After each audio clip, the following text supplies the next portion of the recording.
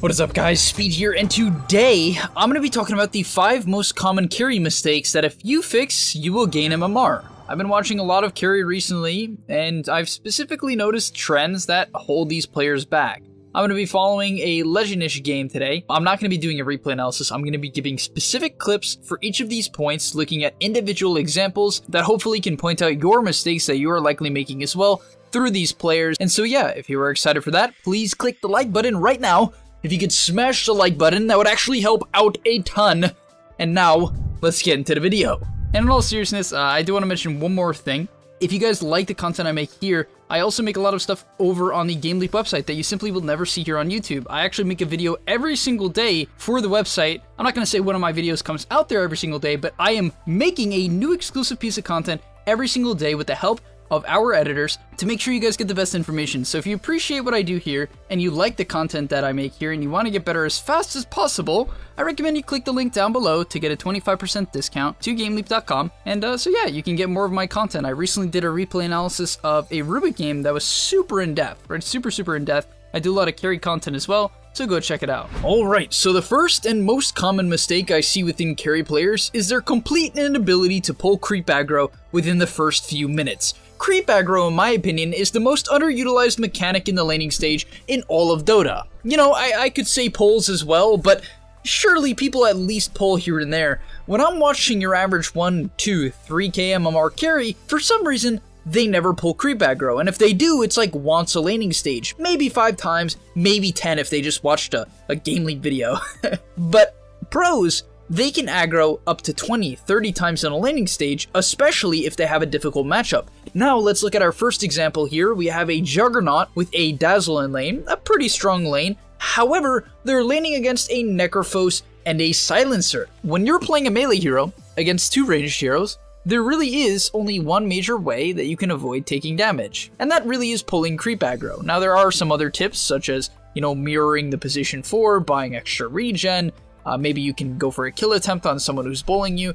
There are other options, but the most common one, especially at level 1, is to simply pull the lane back. So what I mean by that is him playing carry here, because it's not under tower, he wants to pull it almost as much as he can, especially when he's going for individual CS. So the purpose of creep aggro in the laning stage really is twofold, but the main one that people forget is simply that you don't have to use it only to pull the entire creep wave back. You can use creep aggro to pull one creep back, the creep you're about to last hit. Because if Jug walks up to this creep, he's gonna get hit 3-4 times, right? And that's exactly what we see here. He goes for the creep and the Silencer starts hitting him. So how could he have played that different? Let's go back at it and look at it. What the Juggernaut should have done in this situation to avoid taking damage is he should have looped around to the left. You're gonna see a line here, right? He should have looped to the left, gone around, and from this position, pulled creep aggro, right? You have a bit of a radius here. You're gonna have to figure it out. You're gonna have to build intuition around that. But he could have been around here, right click on the Necro, and pull it up, right? Especially when the creep is about 1/3 HP. When the creep is around 1/3 HP, if you pull creep aggro, it will continue to die and you'll be able to get the last hit when it's underneath your tower or at least closer to it. And that's what he should have done here, but he didn't. Instead, he went from the right side of the wave, which is where the Silencer is coming from, and therefore he's going to get bullied. And really, Dota is that complex. If you make 2 mistakes like that, such as a positioning and creep aggro mistake, all of a sudden you lose 4 ends and 200 of your health. And he's gonna kind of keep doing that throughout the laning stage. Creep aggro is actually something you have to look for gaps for in the laning stage. And this is my last example before we move on to the next point. You have to look for gaps to pull creep aggro. Pros, no joke, will try to find when their opponents are not paying attention to get off creep aggro. And let's see an example of that here with Momo. I'm not even gonna try to say the name. But when the Silencer backs up in a second here, he must pull creep aggro because he needs to get the lane back. And what you're gonna see is that the Silencer walked in a circle there, right? He walked in a small circle. I'm gonna show that one more time. So, right here, the Silencer backs off. He was gonna go for the Dazzle, right? The Dazzle came around the side, he bullied the Silencer. Silencer's attention switches. It switches from Jug to the Dazzle. And now Jug has a small opportunity right there to pull creep aggro. He could have pulled the creep back. Didn't do it, and because of that, he is now going to commit for the creep and tank 3 right clicks. In fact, he didn't get it. He didn't get an eye. He has 0 CS. And it really all comes down to this fact. So hopefully you guys can see the impact of creep aggro if you use it for individual creeps or just in general. I really do think people underutilize it and don't understand it, so hopefully that's a pretty good start for you guys. This next example here applies a little bit later in the game. We're around 10 minutes here, and honestly this point can apply around the 5, 6, even 7 minute mark. And this point is that most carries make the mistake of staying in the lane way past the power spikes of the enemy offlaner, or they stay in the lane when it's way too dangerous. Guys, for some reason, players just don't leave. If the lane is dangerous and you are the farming priority hero, leave the lane. I know that might seem crazy, but you really have to. So what we're going to see from this Luna here is that she takes a fight, right? She does a bit of damage. She is in max elusive beam build with this horrid morbid mask. I mean, I don't know. I just don't understand why she would buy this here. But nonetheless, let's move on. Maybe it's okay. However, the Axe is at the point where he's a pretty high level, right? Axe is level 7. He hasn't had a god game. He's 1 and 2. But she does know, because of a ward, that the enemy Lina, the mid laner, is in her lane, right? This is the mid laner. So she knows that this mid laner, who is 5-0 with 64 CS at the 10 minute mark, is in her lane, right? She sees her coming. Now at this point, I don't know, maybe she doesn't, maybe her awareness is actually just that bad. But at the end of the day, eventually the Lina shows here, which should make it really obvious to the Luna that Lina is in my lane. So what is the Luna's response? Is it to get out? Is it to stay? Well, of course it's to stay. Now, to be fair, the Lina makes a bit of a high Momar play, or like a good play in my opinion, where she doesn't necessarily instantly leave. She actually just gives Grimstroke mid, which in my opinion is super cool. And I wish more players did this. Maybe the Lina's a smurf actually. Don't know. But nonetheless, the Luna should TP out right now. In fact, I don't even know why they defend this tower. Your job as a safe lane player is not to defend your tower. That is not your job, right? It is not your job. Are there games where you can defend it because you can kill the opponent? Sure, Dota is a very complex game, but 9 times out of 10, leave. The same thing with this Drow. This is a mid Drow who's 0-3, and she is TPing to defend the most inconsequential tower in Dota. Right? You know what's an important tower to defend? The mid tier one, and it's completely abandoned. So please, guys, if your lane gets hard and you have a hero that can jungle, or there's another lane that is open, you must leave. If you die because you don't, that is a massive mistake that will slow down your timing. So sure, she ends up getting a beam onto the Dazzle because Dazzle commits literal suicide, and I feel bad for Dazzle. You know, I hope he does better. I hope things work out for him. But this entire time, mid has been free, and yet Luna decides to stay. She completely tunnel visions on this bottom lane, and in fact, she only gets about, I think, like 10 CS in about 2 minutes. It's absurdly bad. It really, really is bad, considering it could be 10 times better. In fact, I might have been over-exaggerating with the 10 and 2 minutes. It might have been like 7 or 8. And so yeah, that's the final point of this point. That's why she only has 65 CS in 13 minutes. The next mistake, the third mistake, is that carry players often farm too far, or they farm too short. What I mean by that is exactly what we'll see in this example here. So once again, we're back to the Juggernaut, and we see a massive fight going on the top lane. That Luna ulti was absolute garbage. But nonetheless, going back to the Juggernaut, what we're going to see is that he's just staring at this top fight. Now that's okay, you know, scouting things out. I do think he's paying way too much attention and should be focused on his own game. But what information do we have as the Juggernaut? We have the fact that the entire enemy team is top, right? And because of that, should he go to the next creep wave? Yes. Also, when you were split pushing, you need to look at the clock. So his main goal right now is to get as much farm as possible, right guys? He's a jug, he's not having a good game. And therefore, he has to get as much farm as possible. So when we look at the clock and we see it's 1750, that means there's a creep wave about right here, right? A little bit ahead of the Juggernaut. However, because he doesn't understand, you know, the clock and the timer, and he doesn't look at it, my man, even though the entire enemy team is top, runs into the jungle. Do you see how inefficient this is?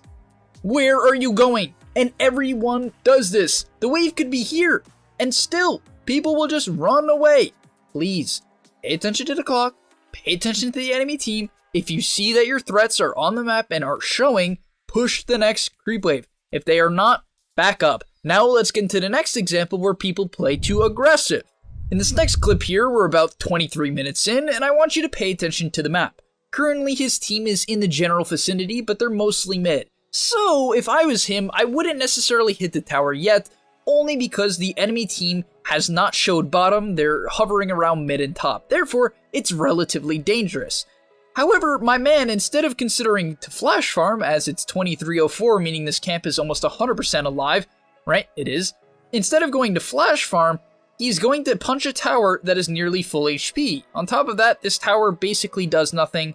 It doesn't change the game, it doesn't open up the map, it doesn't let you kill any, it doesn't really do anything at all. It just gives a little bit of gold, which, you know, you wouldn't want to sacrifice your life for. So nonetheless, his team is not in the vicinity. On top of that, this is an inconsequential tower. On top of that, the enemy team might be here. So, you can't hit the tower.